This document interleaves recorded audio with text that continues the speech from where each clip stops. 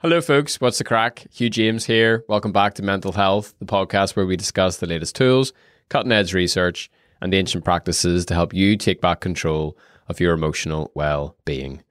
Today's episode is the second half of our Addiction 101 special, where we are doing a deep dive into the causes, the treatments, the neuroscience, and even the potential superpowers around this specific disorder. If you haven't checked out last week's episode, really recommend going back and listening to that one first, just to set the context for everything we end up talking about today, which is really more focused on the treatment options available for people with addiction. And things we talk about today, they range from, like, weirdly enough, drugs used to treat addiction, 12-step programs like AA, I'm sure a lot of us have heard about, but don't necessarily know what actually happens in these programs or why do they seem to work for a lot of people. We also talk about deep listening, acceptance therapy, willpower management systems, and on and on and on. If you've been listening to this show for a while, you know the drill. It's far-reaching, lots of topics, lots of interesting stones that we unturn as we try to piece together and figure out what actually works here, what are some of the options that we can try, or the people that we love in our life to get us back into that place of freedom and that place of equilibrium. So yeah, look, thanks so much for being here. I'm a big fan of short intros. I know you are too. So please sit back and relax, or stand up and run, or whatever you're going to do this next hour or so. And welcome back to your ears, Hugh and Steve from the past. So this is really interesting. I accidentally said it earlier on. I said willpower doesn't work. And then it was like, ding, ding, ding. Something in my brain just went off. And I was like, hey, that's a book that you've actually read. And it's that very point. It's a guy called Benjamin Hardy. I think he's a behavioral psychologist. Yep. And his big message, this book is like, it's worth it just for this like one like little thing that I'm about to say. He's like, willpower is unbelievably finite. You have a teeny tiny puny little amount of it every single day to use in your life. So if you're trying to like white knuckle your way through life, it's just not going to work. He says what smart, successful people who know how to hack themselves do is they invest that small amount of willpower into a system that will take care of them. So, you know, the rehab example is a great example. I can just about chalk up the willpower to drive to this facility or to ask a friend or family member to intervene and take me there. And now that I'm in this rehab program, everything somewhat happens automatically. That's not to underestimate the amount of effort and pain that process involves. But it's also the same with habit, you know? So let's segue into what are some of the treatments for addiction? What are some of the things that we can do? What are some of the areas we can invest our puny little bits of willpower into that will have an amplifying effect that will get us over the line, I suppose? So I want to return to one of the myths that you cannot treat an addiction with a drug. Can you drive out an addiction with another drug? The answer, it turns out, is yeah, sometimes. Sometimes you can. So one of my favorite examples of this is a drug called Antabuse. Antabuse, which those who are in the alcohol addiction world know all about. It is a drug that literally, when you are prescribed it, your prescriber will tell you, don't drink with this drug in your system because it can kill you. It will, at the very least, and now that by the way, that it probably will not kill you, but it could if you binge at a very, very high level. Probably what it will do is make you violently sick and wish you were dead for a little while. And so, we talked recently in an episode about like the Odysseus having himself tied to the mast, right? Before he gets too close to the siren song, he knows that he's going to have no willpower. Antabuse is kind of like tying yourself to the mast in advance. It's like, okay, well, so that's the purpose of the drug is to make you have such a like violent reaction to alcohol. That's it. That's what it does. That's all it does. Whoa. That's it. It doesn't reduce craving. Dude, that's crazy. Yeah. And not surprisingly, it's not a very popular drug. Yeah, dude. I mean, that is definitely one way to tie yourself to the mast. My goodness. Yeah, but, for the occasional, everybody's motivational system, everybody's brain, everybody's mind is a little different. And for some people, that's all it takes. It's like, okay, well, I don't want to kill myself. So I guess I've already used my willpower to get the antabuse in my system. So like now I don't have any choice. I'm tied to the mast. And some people tragically will go ahead and get drunk anyway. Sure. They'll just be like, screw it. I'm powerless to not drink. So yeah, I'm going to be violently ill. But that's a problem for future me to deal with. Yeah. Me right now, I'm getting drunk. Okay, so let's talk about a better option pharmacologically. This is a drug called Suboxone, which probably some folks have heard about, and it's a combination drug. By the way, this is a drug primarily useful for people who are addicted to opiates, right? So that could be heroin, it could be Vicodin, it could be Oxy, it could be fentanyl or carfentanil, and any of the synthetic opiates that are ruining so many lives. Now, Suboxone has a replacement opiate called buprenorphine, and it is basically a less addictive, less disabling, less lethal opiate. So people generally do not kill themselves ODing on buprenorphine, and they're particularly unlikely to do so if they take it in the form of this combo drug, Suboxone. Why? Because it has a second drug along with it. It's called naltrexone, which might remind some listeners of the rescue drug called naloxone or Narcan, which I hope everybody knows about, because Narcan is available at least in the US. I assume this is true throughout the UK and Europe. It's available at any pharmacy, any drugstore, no questions asked, because it is a rescue drug. If you get it to somebody, and you do it as an inhaler, even if they're unconscious, somebody who's ingested a potentially lethal overdose of opiate, it binds so strongly to their opiate receptors that it'll be like, hey, heroin, get the hell off this receptor. I'm here now. And if given in time, it can literally rescue someone from dying of basically suffocating from an opiate overdose. Can I tell you something cool? Yeah. I talked to someone literally yesterday who is a researcher here locally, and she is working as part of a pretty big research team on a piece of wearable tech. So it's a wearable bracelet. Oh, man. I love it. Will tell people or signify to people when they are ODing on opiates so that the people around them can administer that drug that you were talking about. That is amazing. Yeah, so another question I had was, a lot of our guys in Harlem, they used to be on methadone. Yep. Yeah, it's the same idea as buprenorphine. It's just not as desirable, I would say, from a neuroscience standpoint. Methadone is a little more dysregulating. It's a little more addictive. I mean, buprenorphine, again, buprenorphine and methadone are both addictive opiates. So we're treating an addiction to something like heroin or fentanyl, or something that will kill you if you accidentally take just a little bit too much.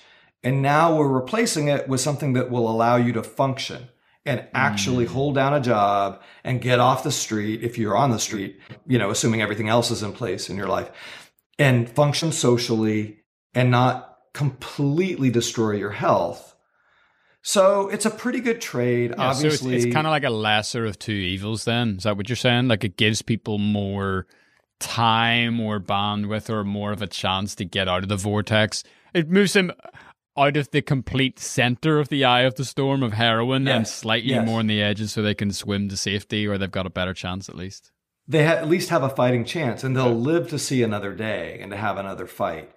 And what I was going to say about Suboxone, one of the reasons I like that drug, is not only does it have the safer opiate, the buprenorphine, but it also has naltrexone, which is chemically similar to that rescue drug, naloxone.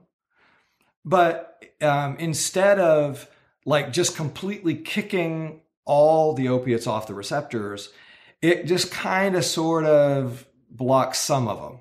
So it basically makes it so you can't get a lot of reward from even the opiates that you're using.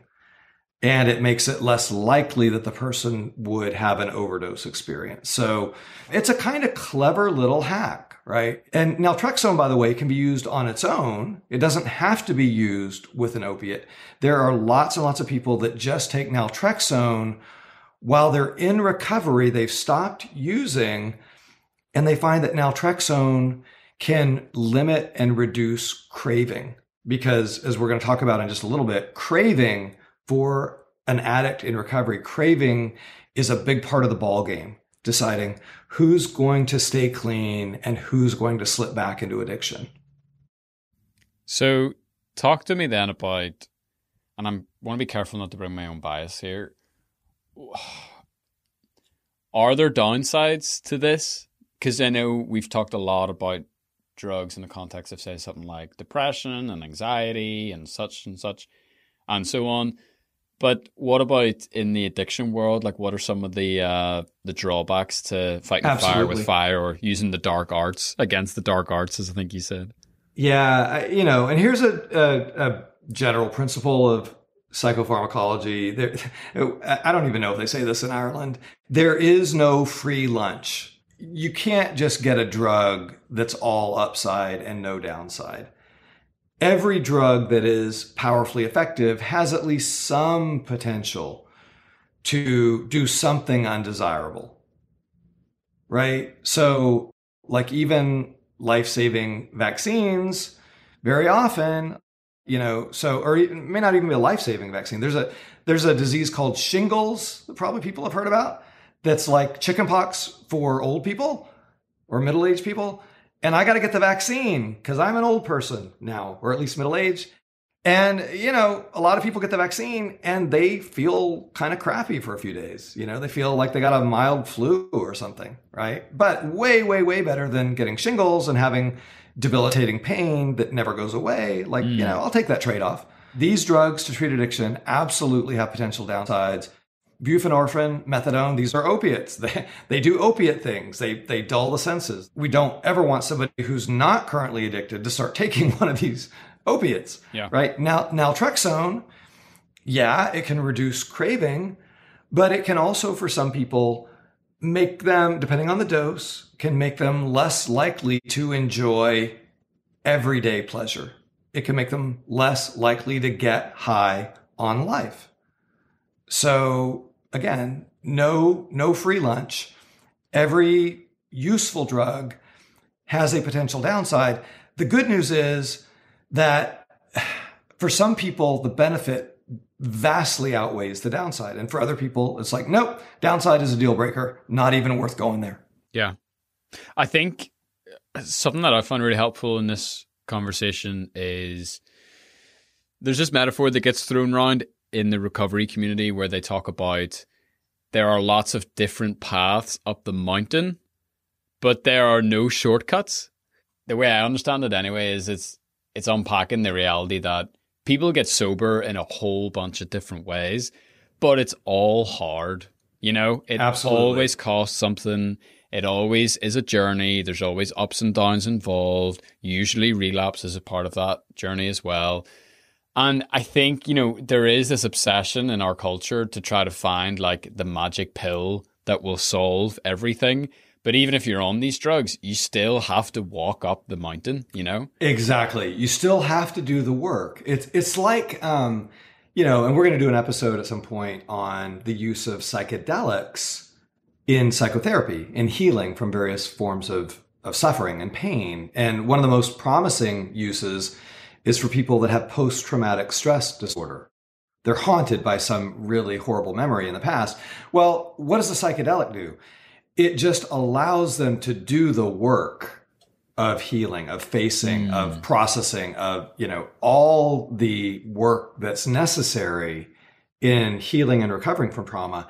It just makes it easier, right? But they still have to do the work. Yeah. And the drugs that I get the most excited about therapeutically are the ones that just facilitate really good and effective psychotherapy and healing through doing the work. And that's what these anti-addiction pills really can be for some people. They're not necessary. I would say probably most addicts are not going to use them. Most probably will not need them. I would say actually many long-standing opiate addicts really should make it their first stop to talk to their healthcare professional about, like, is this worth a try? Because I just believe that the risk of dying from that addiction is so great that it probably is worth thinking about. But, it doesn't matter. Every addict is still going to have to do the hard work.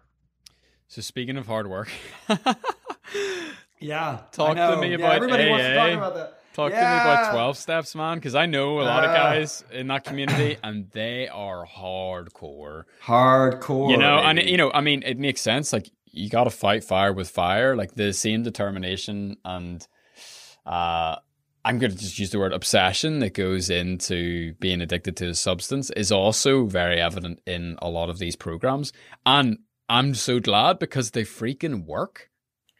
They do. And we now have some really incredible... I remember teaching graduate students 20 years ago in a class on addiction and treatment 20 years ago. And I had to say, look, because the question would always come up, well, what about 12-step programs? How effective is AA? And the answer was, we have so little good evidence one way or the other. We have a lot of anecdote, but like the plural of anecdote is not data. Like, honestly, we don't know. And now I'm so excited because we do know. We have mountains of evidence. We have a recent review of 35 pretty high quality, reasonably high quality studies showing that, like, for people who are willing to stay with it and do the 12 steps, do the AA thing, they are way more likely to stop using alcohol. They're way more likely to get sober and to stay sober. So, it's not a miracle. It's not a panacea. It's not for everyone. But for those who are able to, actually, let's put it this way. For those who are able and willing to acquire the new set of habits that come from working through the 12 steps, to leverage their limited willpower and even to offload some of the willpower to the community. Dude, outsourcing willpower to the community, it's my favorite thing to do. It's such an incredible life hack. And, we were talking earlier about the fact that we've got such a finite little teeny tiny thimbleful of willpower to expend at any given moment. If we can outsource that to anyone who cares about us, who has a framework and a context to basically help us put the right habits into place, it's game changing. It's game changing. I mean, the example I always give is just, it's the difference between going out for a run by yourself and meeting your friend at the same time at the same place every single week. Two totally different experiences. One, you got to force yourself to. The other one, you just kind of have to show up and get swept along in the run. Do you know what I mean?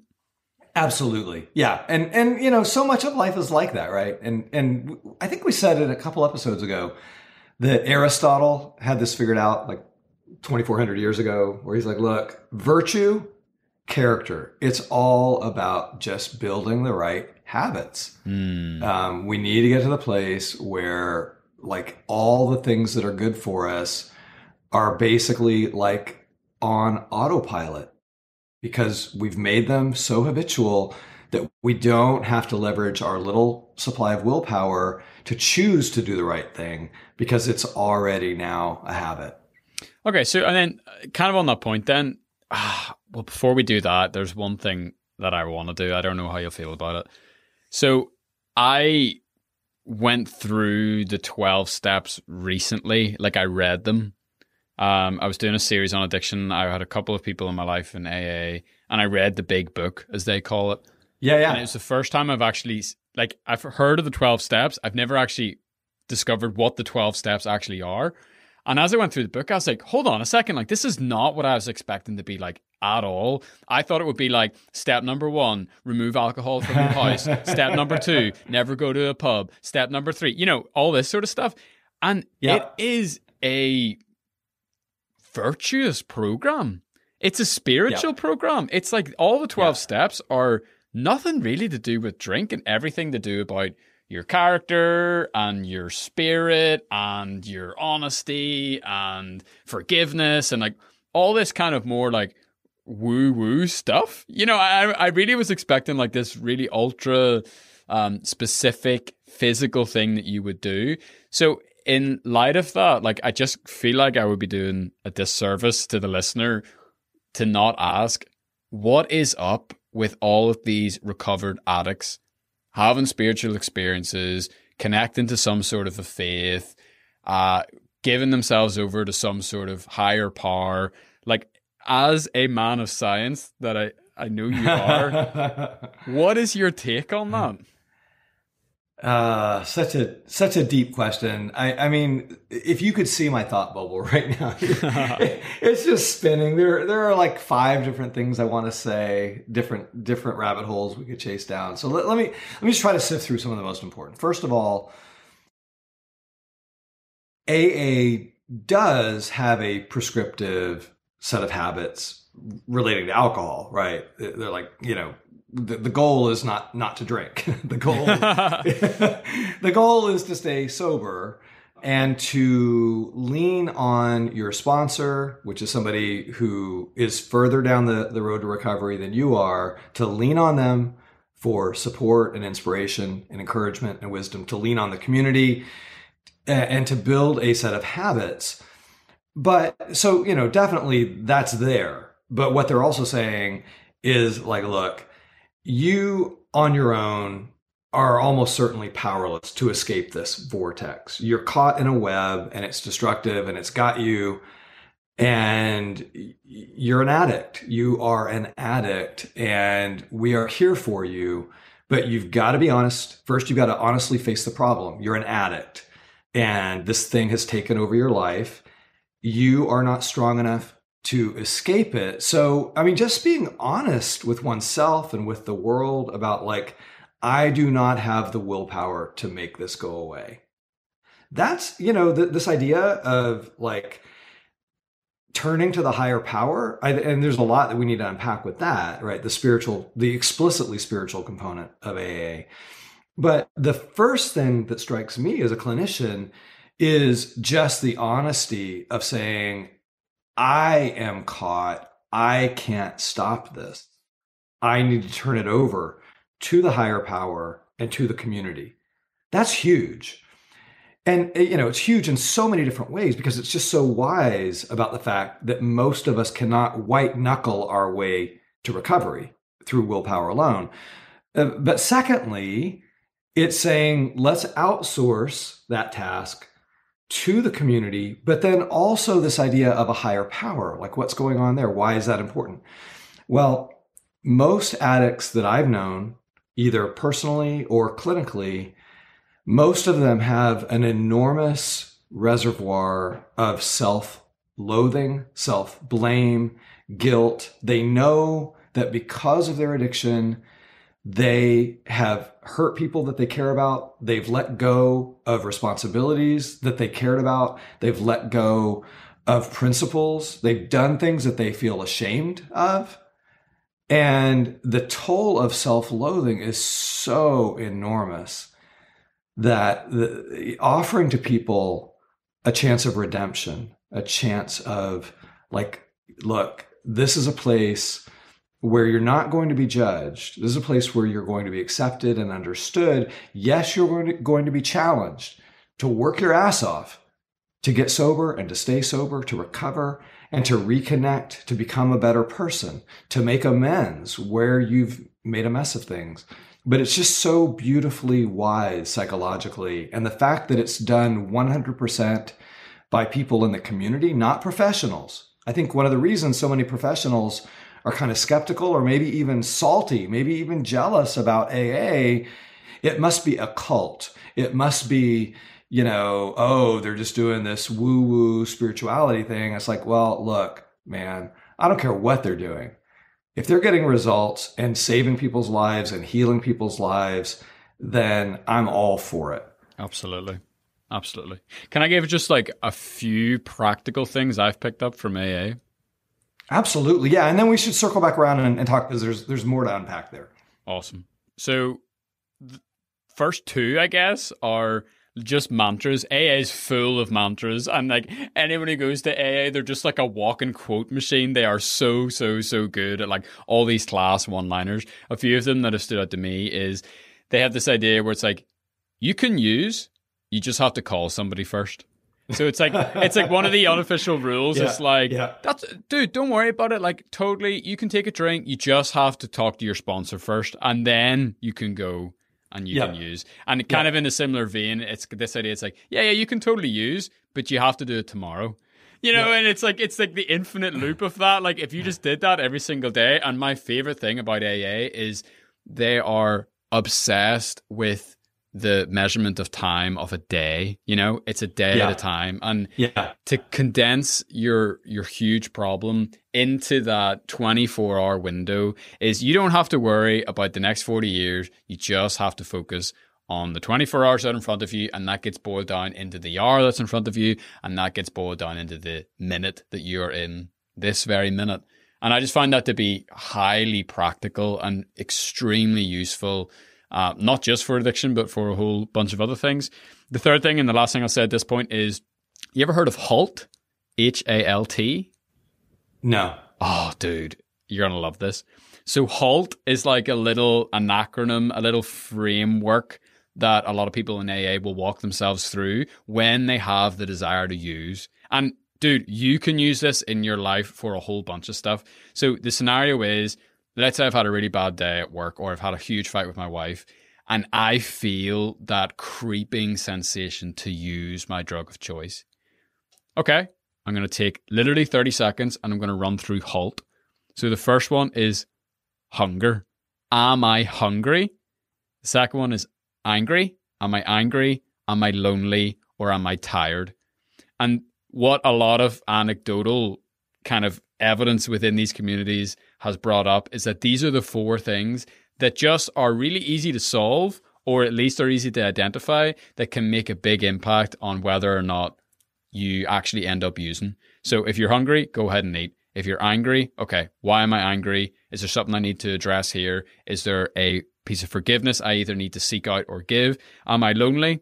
Okay, isolation is a huge part of addiction. How do I get some connection into my life here? And then tired, is it just a case where I'm overworked here, my stress level's too high, I need to take a nap, or I need to look into taking some time off so I can bring myself back into that place of equilibrium? So there you go, HALT.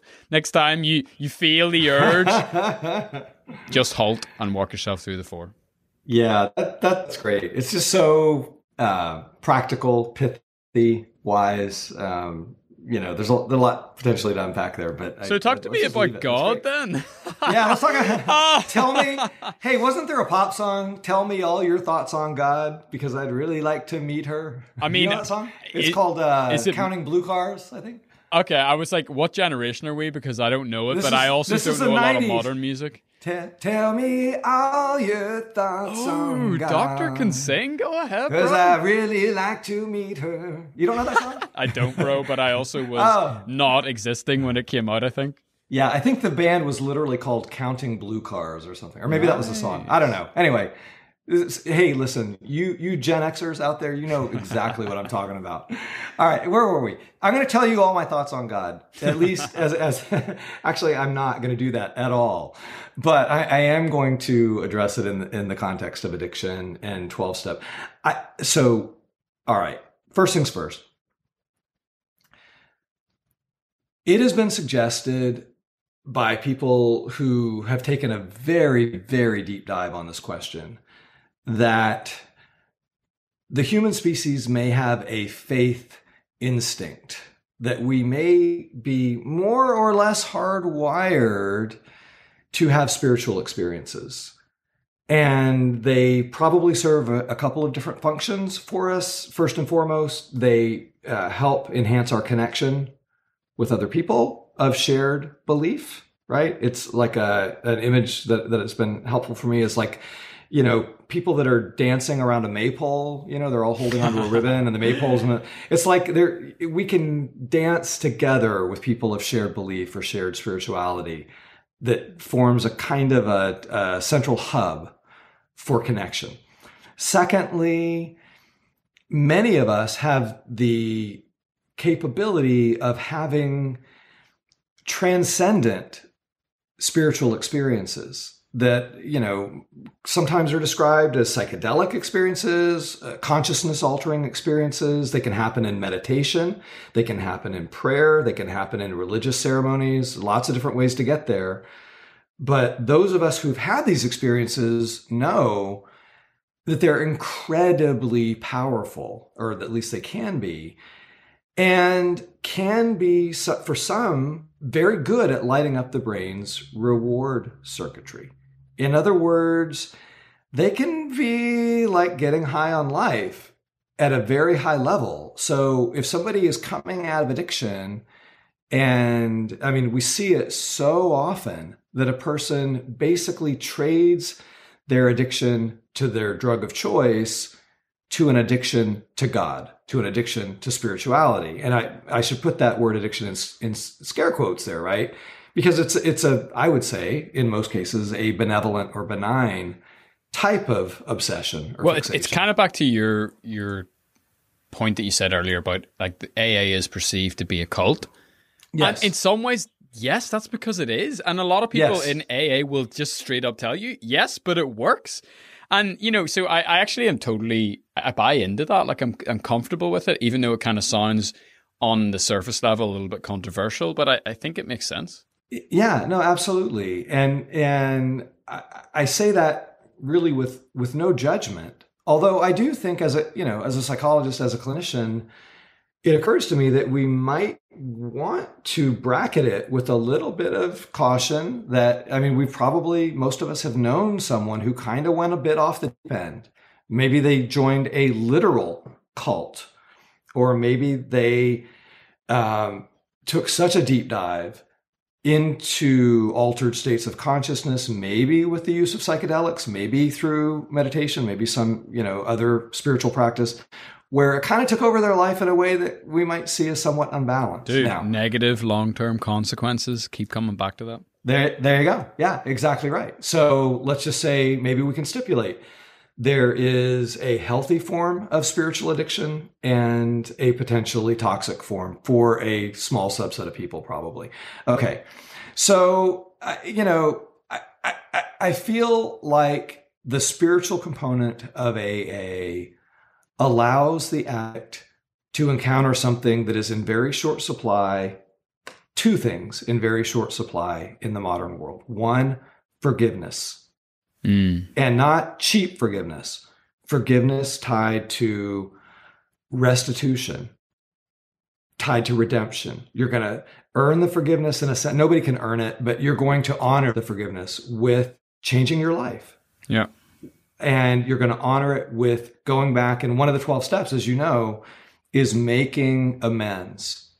Like literally contacting every person that the addict has harmed or let down and apologizing. And just offering a sincere apology is something that doesn't happen nearly often enough, I think, in today's culture. Yeah, absolutely. But it's very psychologically healing. And particularly for the addict, remember, most addicts wind up at a point where they're really ashamed and they feel guilty. There's often a lot of self-loathing. And that's part of the beauty of the AA, the 12-step model for those. Remember, no one-size-fits-all approach. Some people can't stand it. It's horrible for some people. But for many, it offers a path to redemption and recovery that nothing else will. And actually, a lot of the things that we've touched on in other episodes, like things like diet, things like exercise, things like sleep, things like some of the supplements, particularly like omega-3 and vitamin D, particularly if you're from that kind of Irish context where the sun doesn't shine all the time. What we've kind of been loosely packaging together so far is this idea of like a mental health toolkit. I just would love to know, like those basic mental health foundational principles, I'm assuming are going to be really, really valuable in also walking a journey of recovery. Absolutely. Yeah. And I mean, we could add to it the importance of having a structure in place for connection, right? And I think really to me, as a mental health professional, one of the beauties of the 12-step model, but they've learned just through their battles in the trenches that if you want to recover from addiction, your odds are dramatically better if you've got a system in place of staying connected to other people who are kindred spirits, who are walking that same walk. They meet on a really regular basis, and I know a lot of meetings, and they're daily. And then they'll have a sponsor, somebody that they can check in with on a regular basis, and just go over their progress and go over their temptation, go over hey, what kind of cravings are you having? How are you dealing with that? Are you taking it one day at a time? Because our goal is only to get through today. So there are programs even within the program, and the beauty of it is, like you just said, I mean, outsourcing our willpower, realizing that we may only have enough actual willpower to resist temptation for the next 5 minutes, but we can do it and then add 5 minutes and then add an hour, add 2 hours, if we also have a deeper sort of structure in place that allows us to be connected with other people that can basically supplement our own little puny reserves of willpower for us. And I would say, the only things that started to make a big difference in my recovery journey was whenever I started to kind of share the load with other people. I think you can do all these things, or in my experience, I was doing all these things kind of in isolation, but it was only whenever I then opened myself up and brought other people in on that journey and invited them to be a part of it, and also joined with them on their journey, if that makes sense. You create the fellowship, as it were, and all of a sudden, there is this momentum that comes with community. There is this amazing, powerful thing that happens in your brain whenever you're sharing with other people, whenever you're being open, whenever you're being honest. We talked a lot in a previous episode as part of our pandemic series around episode 3, episode 4. The title is Connection and Belonging in the Age of Social Distancing.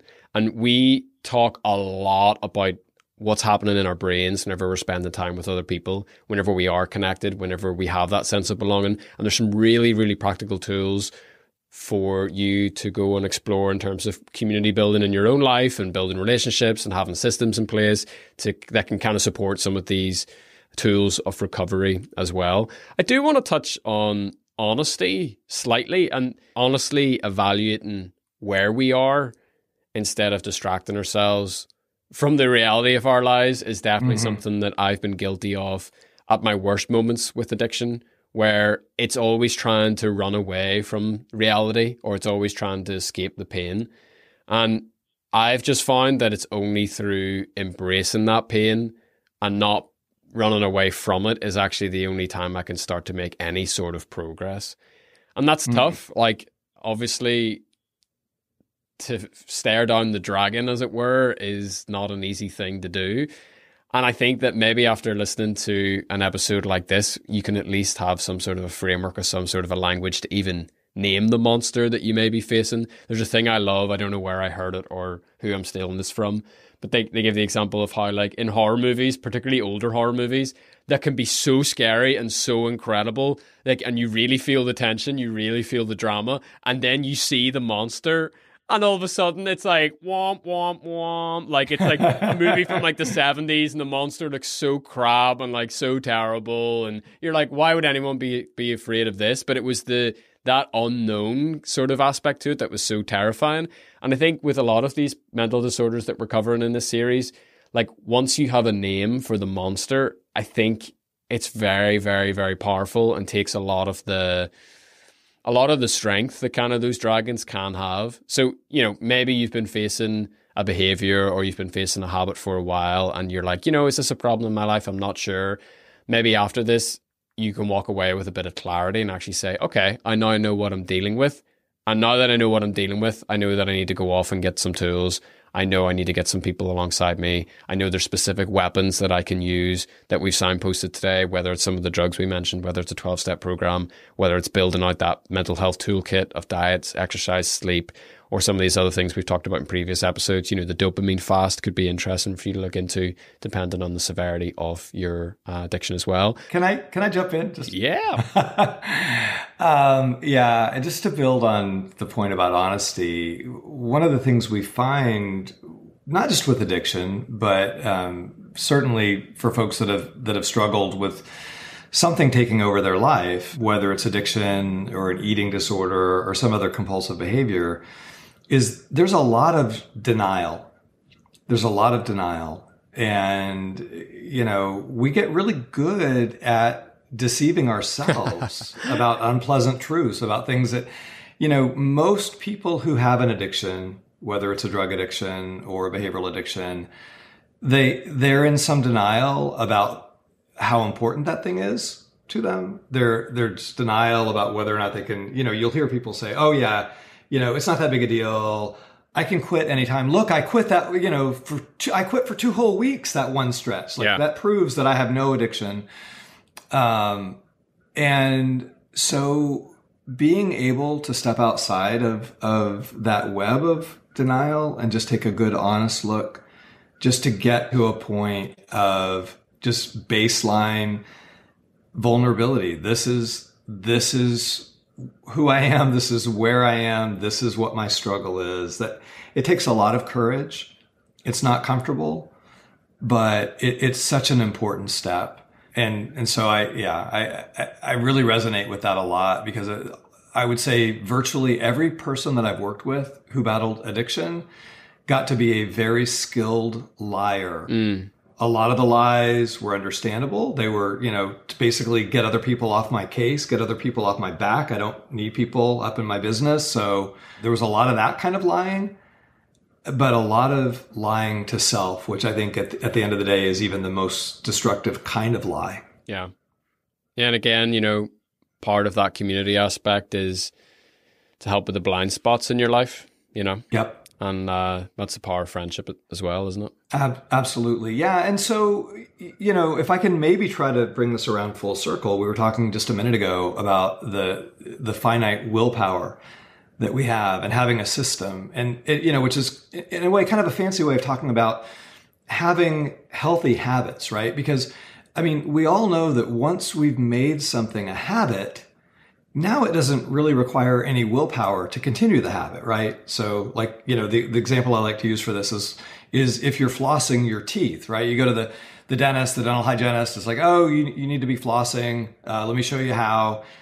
And probably most people have that experience of starting with it. They get back home, they're in front of the mirror, they got the floss, and it's like, this is kind of a hassle. It takes a lot of willpower.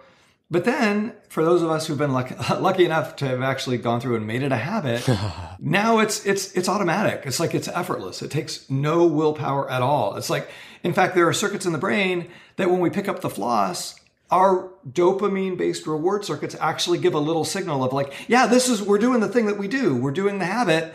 0 willpower required. Now I'm going to try to square the circle.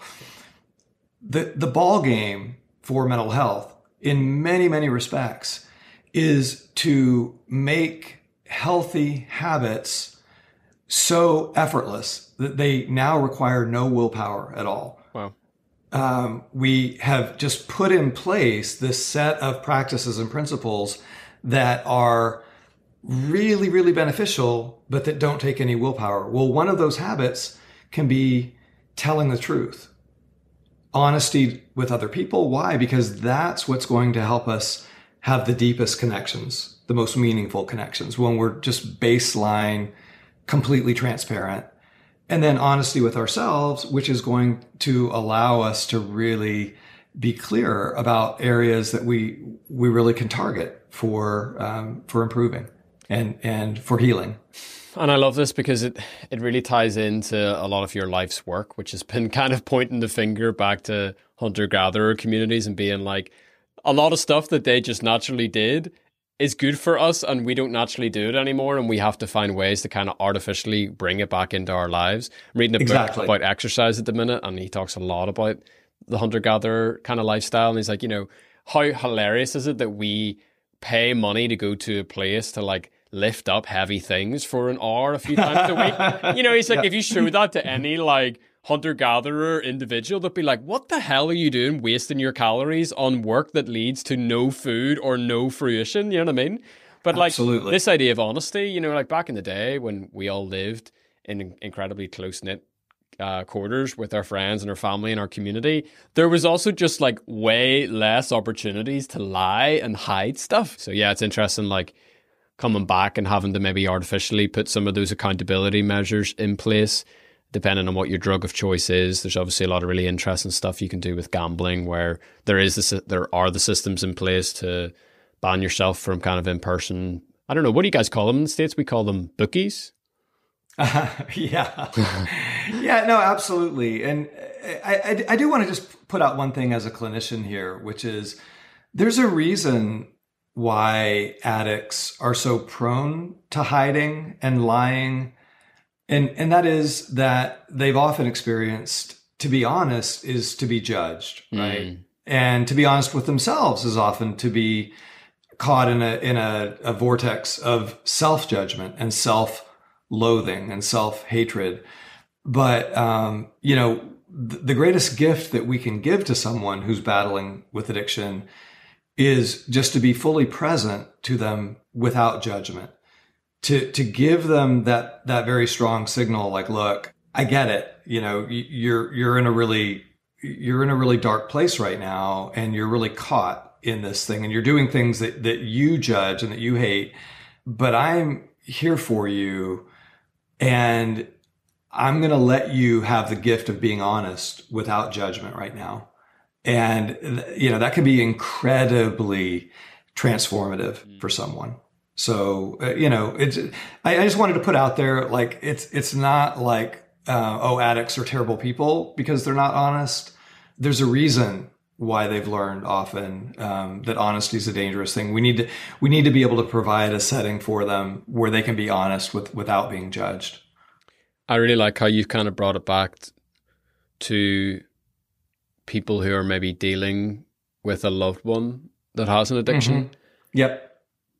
And I think something we can learn from, recovery groups is just this idea of, and it kind of gets memed a little bit, but, it's like, thanks for sharing. Like, there's no advice. There's no, okay, here's what you do. Like, you do this, you do that, or what are you doing? You're so stupid. Like, it's easy. Just 1, 2, 3, bada bing, bada boom. Your addiction's gone. Like, I just don't get it. And like, when someone finally shares with you that they realize they have a problem, or they come to you with their tail in between their legs, confessing that they have relapsed, really that moment is a moment to say thank you for sharing, full stop.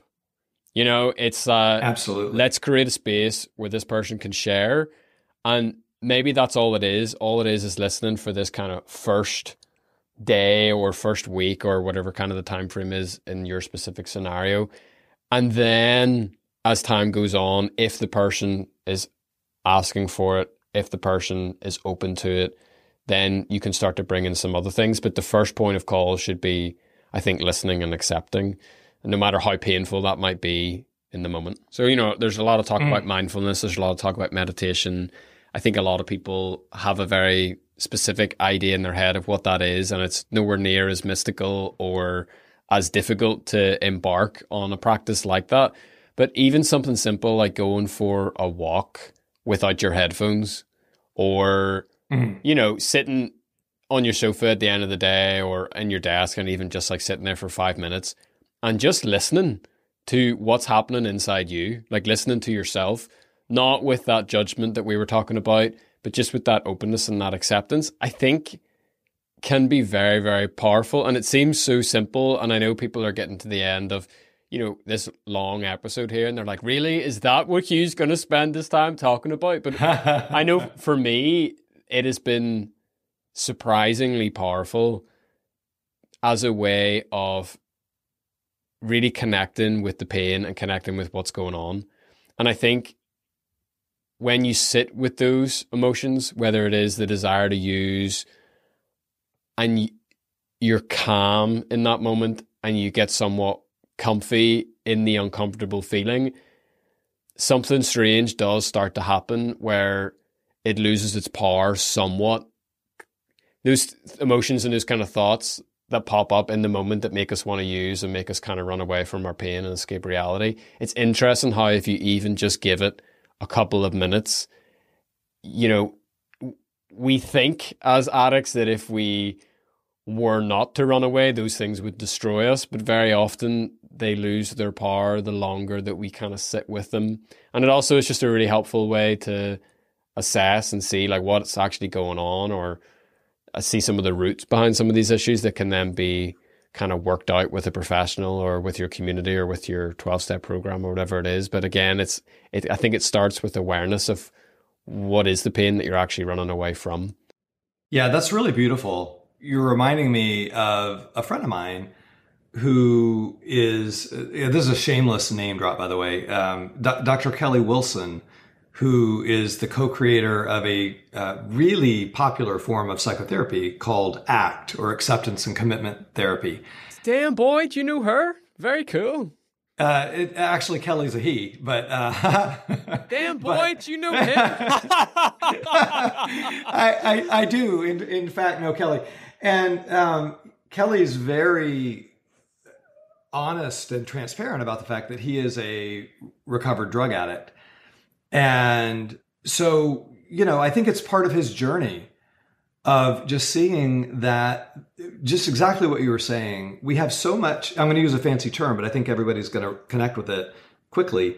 Experiential avoidance. In other words, there are these uncomfortable feelings that we can have when we're alone with our thoughts, when we're alone with our feelings, and we don't have headphones and we don't have any electronic distraction. We're just there with our own minds. And Kelly's big insight is if we can just be at peace long enough to sit with it and let it wash over us and just accept this is what I'm feeling in this moment, this really remarkable thing happens where we begin to habituate, right? It's exposure to that which we've been avoiding. And we talked about this earlier. We're going to talk about it again in Anxiety 101, which is exposure to anything uncomfortable leads to habituation. The brain gets used to it. We drop our level of discomfort, and it happens automatically. We don't even have to try it. It just happens anytime we face that thing that we've been avoiding.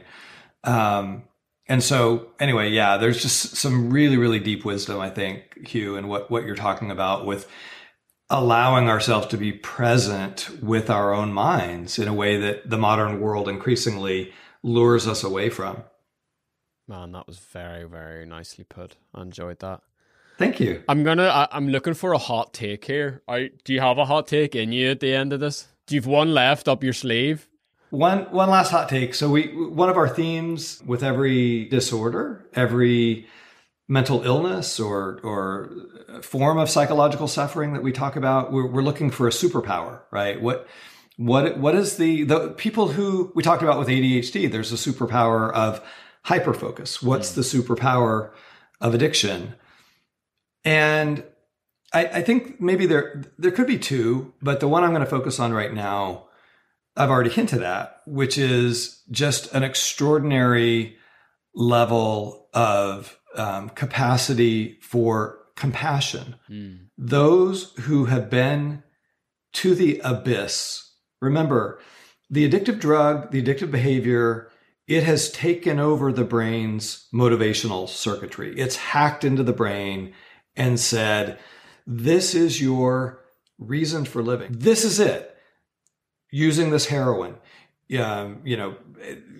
feeding this gambling habit, whatever the thing is, when a person has had their brain hacked in that way and they've been right on the edge, it's like a type of death because they end up losing so much of what they really care about. And if they can come back from that abyss, if they can get clean, if they can find their way to, and I think most recovered addicts talk about being in recovery, not like, oh, I'm better forever. This is a discipline every day. I'm a recovering addict, not like I'm fully healed forever. But there's a level of humility, a level of compassion, a level of empathy that I think is really quite extraordinary. There's a level of humanity that, I don't know, some of the best people that I've ever known are recovered addicts. And I don't think that that's an accident. Yeah. It's really interesting. Like Lemke has a quote at the start of her book that says something along the lines of, recovered addicts are the modern day prophets of our world, whose lessons we just cannot afford to ignore, and that the wisdom from recovery and from recovery communities are quickly becoming kind of part and parcel of the everyday operating system that we as modern individuals are going to have in our tool belt.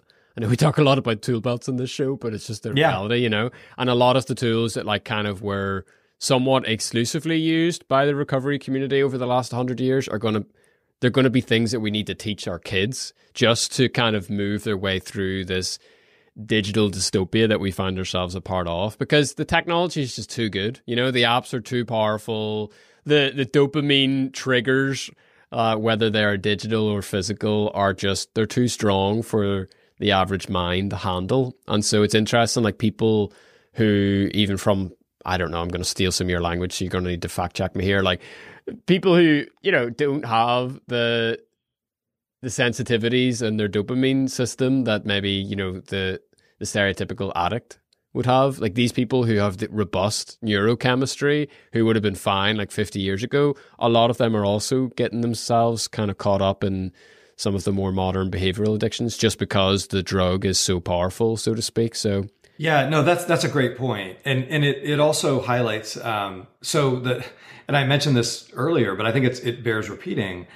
The two most dangerous classes of psychoactive drugs right now are the opiates and the benzodiazepines. And so the opiates, of course, are literally killing hundreds of thousands of people across the globe. Wild. Many of the people that they're killing were prescribed the opiate by their doctor as a painkiller. So it's something, that had a potential benefit, but inadvertently. So here's the crazy thing. If you're prescribed an opiate, if you're prescribed a benzo like Xanax, which by the way, those are the #1 best-selling class of psychiatric medications. If you have a brain that is not prone to addiction and you take that drug every day, it can create an addictive brain. It can actually mess with your dopamine receptors and put them in the state of somebody who maybe was genetically born with a huge vulnerability to addiction. So we're actually creating addictive prone brains, not only with our digital landscape, but also even just with the medications that we prescribe so cavalierly without a really healthy respect and recognition for the fact that these drugs are changing the brain in a way that makes it an addiction prone brain. So crazy. Yeah, absolutely. I think go ahead. When it comes to superpower, I'm thinking what do I think about that? I think for me, I think the superpower is in some ways the discovery and the reliance on the tools. Talk about an unbelievable forcing function of, if I don't kind of do these healthy practices in my life, I'm at risk of slipping back into patterns of behavior and into addictions that, for years of my pretty young life destroyed my life. And so, I give my wife as a great example. She's one of those people that has very, again, help me with the language here, strong D2 receptors or something to do with dopamine, right? Yeah. No, that's it. But high levels of she must have crazy high levels of D2 receptors. She's the least addict prone individual I know. And it's interesting because that's a wonderful thing, and she won the genetic lottery, but there's also habits in my life that I have to do that are good for me that she's got no real incentive to do. If that makes sense. Yeah, absolutely. And so there's just no shortcut up the mountain. And I've looked for lots of different kinds of shortcuts to recovery. And, it's a bit of a meme, but the long, hard, stupid way is typically the fastest way in my experience. It's, there's no easy way. You kind of have to take the hard path up the mountain. There's no gondola. Yeah. I don't know what you guys call it, the ski. No, the ski gondola. Lift. Yeah, but you kind of have to just walk up the side of the cliff and you fall down and you get up again, you fall down, and then it's like, 3 steps forward, 2 steps back, that sort of thing. But like 10 years into that journey, I'm really glad that I had to make that climb, because it's defined me and it's made me who I am today. And just to echo like what you were saying earlier, like that deep empathy, like the ability to look at somebody like literally on the extreme end, like we were talking about at the start of the episode, like the homeless person in New York lying on the side of the road covered in their own crap. Like, you can sit down with them and you can literally be like, do you know what, man? Like, I know that I was 2 or 3 steps away from being exactly where you are. So like, there's no judgment here. Like, let's just figure out how we can get around you and get some support to kind of help you start taking the first steps. Or whether it's the high flying Wall Streeter who's like, dealing with suicidal thoughts and is really at the end of themselves, even though they quote unquote have it all. Once you've been to the abyss, as you said, like, you can look at that person, you could just be like, I get it, because I either was there or I was very close to being there. And I think having that ability and having that gift to share with the people in your life is very, very valuable. And Absolutely. I think we need more of that in the world, of the ability to listen without judgment and the ability to accept without necessarily trying to change straight away. So there you go. That's my hot take. Love it. Yeah, I have nothing to add to that. Well then, ladies and gentlemen, that may be a first. That is the end of this episode. That would be an interesting experiment. Like, should we just do these episodes until Steve has nothing left to say, and then it's like, and that's a wrap. Oh my God. We're going to have the first 7-hour podcast episode in this. I mean, Malcolm Gladwell can get away with it. Maybe we can too at points as well. I love it. Awesome. So yeah, look, I just want to give a big, big thank you to you for listening to the 2 parts of this conversation. It's obviously, I feel like we didn't even scratch the surface, but I guess that's the podcaster's dilemma. Hopefully we've signposted lots of interesting places for you to dive into and explore. If this is an area that is impacting you or impacting someone that you care about, I will just kind of loop back around and encourage you to check out the interview we did with Anna Lemke. A lot about addiction, a lot about dopamine, a lot about what a dopamine fast is, and you may find some of the tools there kind of interesting and useful too. We have a upcoming Q&A episode. We've got our first few questions rolling in, so really appreciate everyone who has recorded messages and sent them in or sent them via email. mentalhealth.fm is where you can submit questions, and you... Wait. We got to say that again. That is... I have had friends ask me for our website, and I'm like, yeah, it's mentalhealth.fm. They're like, wait, that can't be the whole thing. How the hell did you get mental health? I'm like, I have that is Hugh. That Hugh is a magician, but yeah, he's a domain wizard. It's, I'll be honest with you, Steve. We haven't talked about this. It was very difficult to get that domain, and can you imagine like how hard it is to get a domain with anything mental health? Like, it's so crowded. My only concern is like FM if you're under the age of like, I don't know, I don't want to like offend any younger listeners, but like, do 16-year-olds know what FM is these days? Like, it doesn't matter. Do people, it doesn't matter. Who cares? No, because they've heard it. It's like it's in the cultural FM waters. radio. It's in the yeah, I know. They've seen a movie somewhere at some point where FM was mentioned. Yeah, it's like a video. Like, video cassettes are no longer a thing, but everyone knows what it is, I guess. Exactly. Right? Does that work? Dude, look at the save icon on your computer, and it's a little 3.5-inch rigid floppy disk. That's so and kids true. have never seen a floppy. They don't even know what the hell, but they know that shape. It's like it's part of their memosphere. You know? Huh. I mean, that would be a really interesting non-mental health related episode to do. Is all about like, why do we use these old artifacts? Or like a trash can. Why is there a trash can on your computer screen? Anyway, mentalhealth.fm is where you can get the show notes for today. We'll also link some papers. We'll link some books as an interesting jumping off point to do a deeper dive into some of these things. We no doubt will talk about addiction many, many times on the podcast in the episodes to come. We would love to do more interviews in this space. I have a list of about 12 people in the addiction space alone I'd love to talk to. I would also love to just kind of circle back to the fact that this is a crowdfunded show. We are very new in our podcasting journey and we are having a great time, but we rely on the generosity of listeners like you. And it is people just like you who partner with us on our mission to providing this free educational content around the theme of mental health. Steve brings all of the professorial. I did this in a previous episode. What is it? Professor. You know what? I'm willing to go with professorial, but in the business, we generally say professorial. Professorial. He brings the professorial research, the content.